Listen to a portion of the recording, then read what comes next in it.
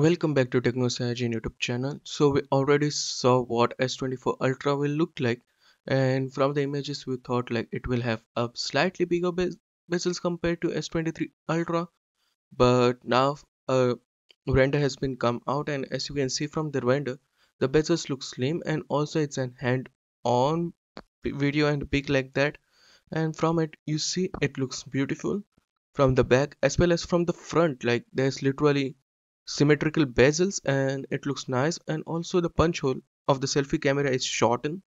It's smaller than S23 Ultra, so it looks nice. And iSuniverse gave an explanation. This is because the rendering is made according to the orthogonal projection, and perspective projection is more in line with human eyes. It basically means that the image was taken flat. This image was taken flat, but the previous images or the renders which we saw was taken from a angle, so that's why it's looking bezel a bit more bezel on the smartphone. But this is how it will look like in real life, and it looks awesome. Also, Samsung is giving away $100 more off if you pre-order it, like pre-release of it. And also 6.1 is more stable and has smooth animations than One UI 6.0, which is nice to see, and it comes from iSuniverse. There will be new browser assist AI features.